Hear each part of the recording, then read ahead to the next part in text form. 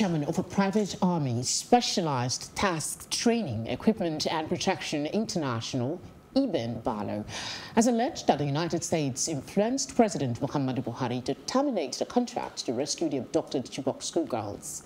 Bello, who sponsored a similar private army, Executive Outcomes, which was shot down in 1998, said Buhari had no choice but to succumb to pressure from the U.S. because, according to him, President Buhari's election campaign was sponsored by the American government in 2015. Recall that Boko Haram abducted 276 girls from Government Girls Secondary School in Chibok, Borno State in April 2014. While 57 escaped, 107 were released through negotiations. But 112 girls are still being held by the insurgents, reports indicate. Now, speaking in an interview with Al Jazeera, Bello claimed the momentum recorded against Boko Haram by the Goodluck Jonathan's government was slowed down by the Buhari-led administration after the contract awarded to his company was terminated. The U.S. mission in Nigeria had yet to comment to the allegations by Bello. I need to first of all make it very clear that we were a subcontractor. There was a prime contractor appointed that appointed us as a subcontractor. Our initial aim was not Boko Haram per se, but it was to rescue the Chibok girls.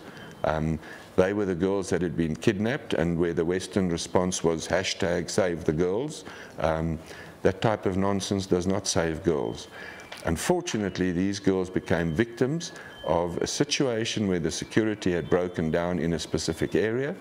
They were kidnapped, and that was the first mission, rescue the Chibok girls. We then did a selection process of the Nigerian soldiers.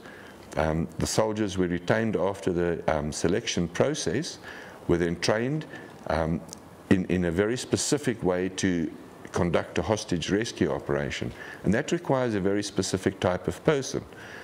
However, approximately 5 or 6 weeks into the training of the hostage rescue team, we were asked to change our mission. We're not allowed to finish because it came at a time when governments were in the process of changing. I think President Jonathan's government possibly saw the entire Boko Haram contract, if we call it that, almost as a last gasp in order to regain popularity. The incoming president, President Buhari, was heavily supported by a foreign government, and one of the first missions was to terminate our contract. Could you name that foreign government?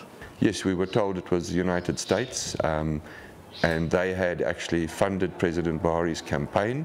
The campaign manager for President Buhari came from the US.